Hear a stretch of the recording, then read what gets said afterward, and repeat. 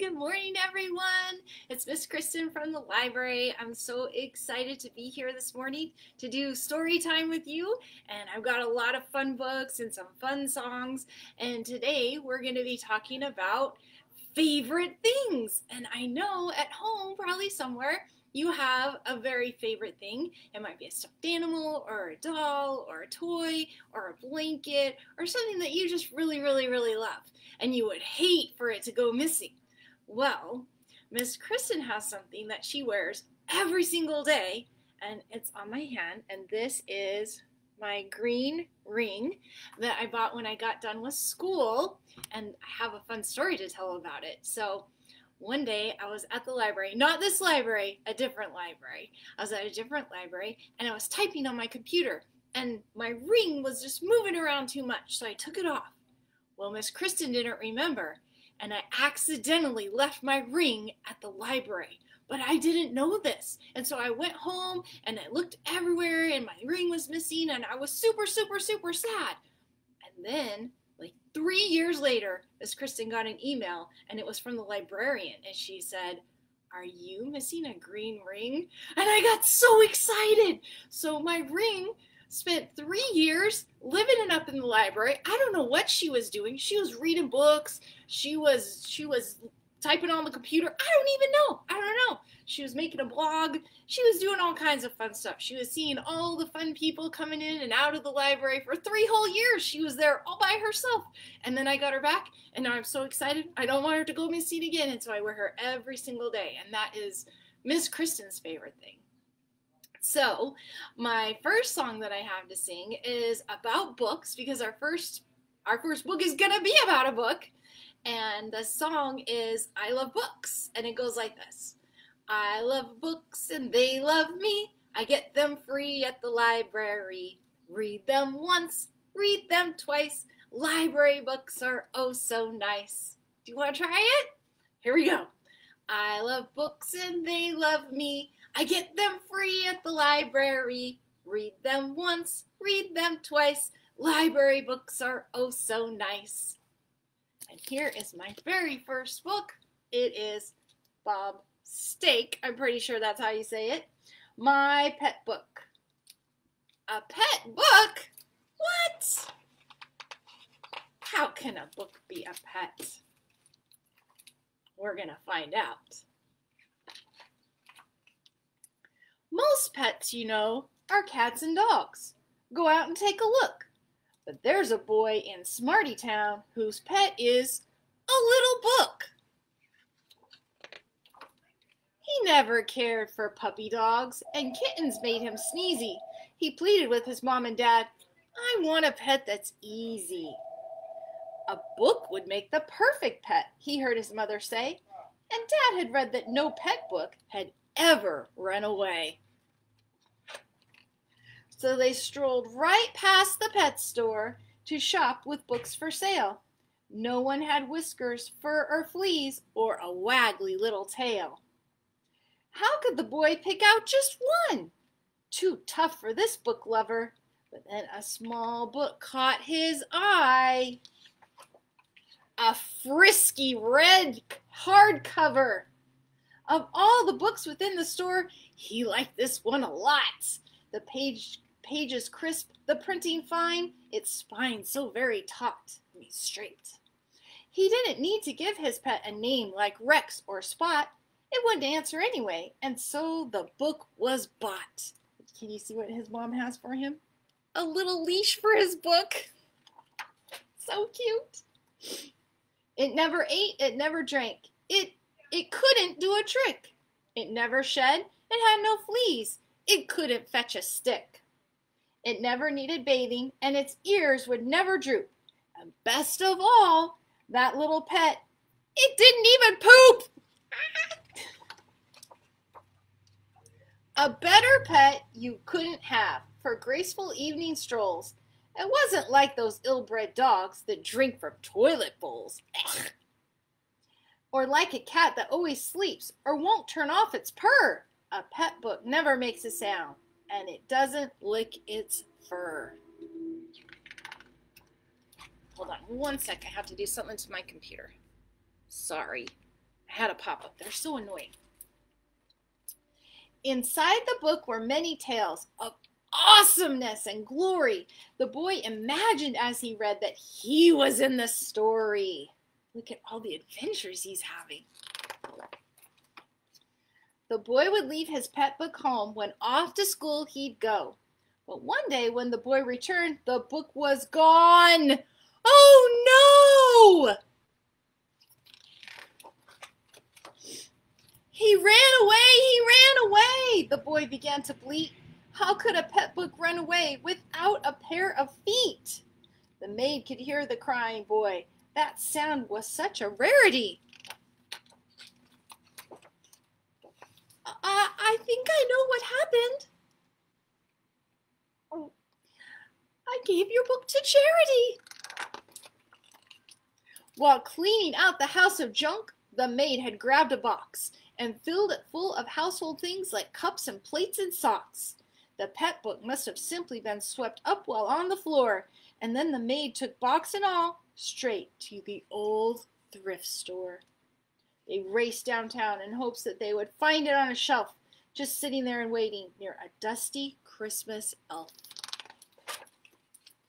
It wasn't hanging with the coats or sitting with the chairs.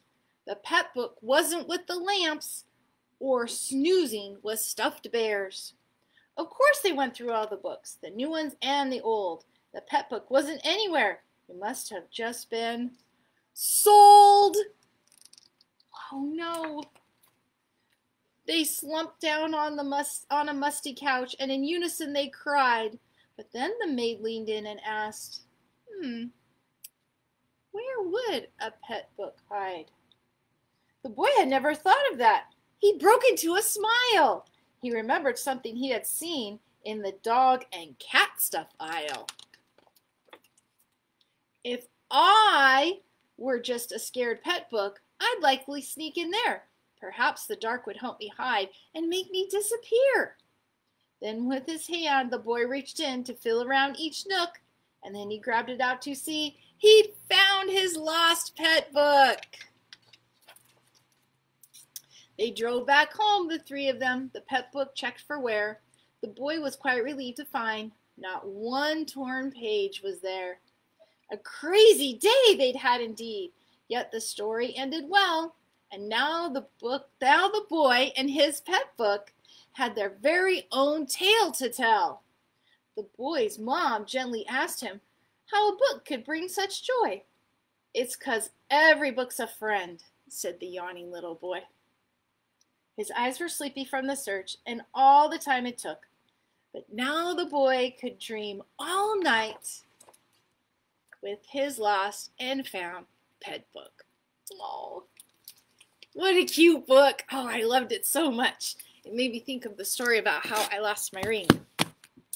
And as I was up here getting ready for the video, I thought about how there's so many books in the world, and if I had to pick a pet book, which book would I pet? And then it came to me, and this is not a little kid's book. This is one for you when you get older and you get to read the chapter books. But this is Miss Kristen's most fun favorite book, Harriet the Spy. She goes on all kinds of adventures in the city and she spies on people. It is so fantastic and amazing. I love it. So my next book is going to be about grandma. So I have a song about grandmas. You are my grandma, my wonderful grandma. You make me happy when I'm with you. You give good hugs and you give good kisses. Hope I know how much I love you. Why would we be talking about grandmas and favorite things? Although some people do have a grandma, it's their favorite person. This is about Grandma's Purse by Vanessa Brantley Newton. Let's see what's happening in Grandma's purse.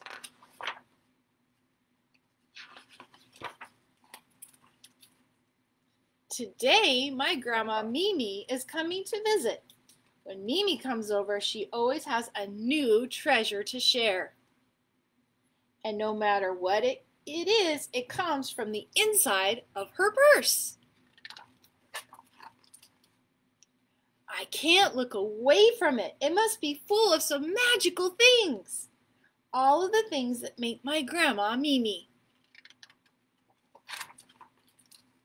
Will you show me what's inside? Yes, she will. I keep all kinds of things in my purse. You never know what you'll want to have with you. This is a practical grandma. I use my mirror to see myself before you see me. I use it to put on my lipstick as my lips, so my lips are ready to give you a big kiss. Mwah!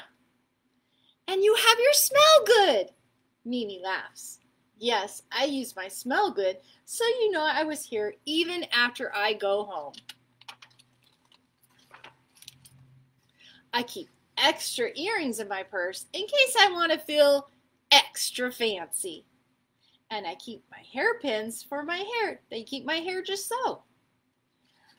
This coin purse holds my coins, of course, but it also holds memories. Your grandfather brought it back from Japan for me. So when I do something small, like put away change, I do something big and think of him too. Candy! You never know when you'll need a little treat. Mimi always passes me a piece of candy to suck on in church, right when I start having a hard time paying attention to the pastor. Your phone looks like a toy. It has my friends' phone numbers on it. What else would I need it for? My glasses help me see your pretty face, and this scarf can keep me warm, or give me a cushion if I want to rest my head, or it can make me feel fancy if my earrings don't do it on their own. So this is how Mimi gets to be Mimi. With everything in her purse, I can be Mimi too.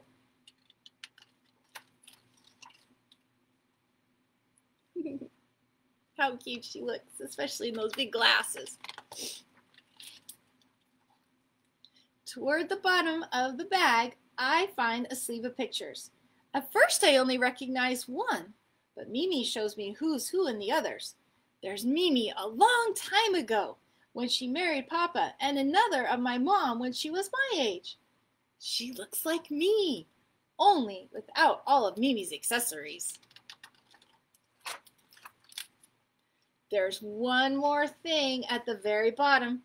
I couldn't see it until we took out all of Mimi's treasures one by one. It's big and it has my name on it. A purse of my own! And I know what will go in first. Oh, a picture of her and her grandma. Now she has a place to store all of her favorite things, just like her grandma has. All right, I have my last song, and it is about also losing something. I'm sorry to say, but sometimes we don't know what things are our favorite until we lose them, and then we get them back, and we're so excited that they're back. So here's my song. It goes like this. A, B, C, D, E, I lost my bunny, poor me. F, G, H, I, J, maybe someone put him away. K, L, M, N, O, I wonder how far my bunny would go. P, Q, R, S, T, isn't there someone who will help me? U, V, W, X, Y, I think I'll sit right here and cry. Z, Z, Z, Z, Z, oh, I found him, I'm happy! So talking about bunnies and missing your bunny, we have to read Knuffle Bunny, A Cautionary Tale by Mo Willems.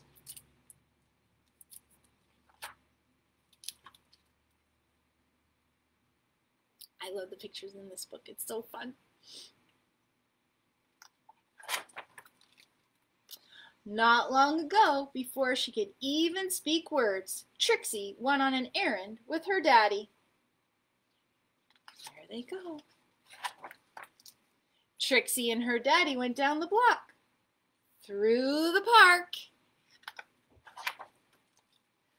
past the school, and into the laundromat. Trixie helped her daddy put the laundry into the machine. I don't know if Trixie's helping that much, but she's trying to help.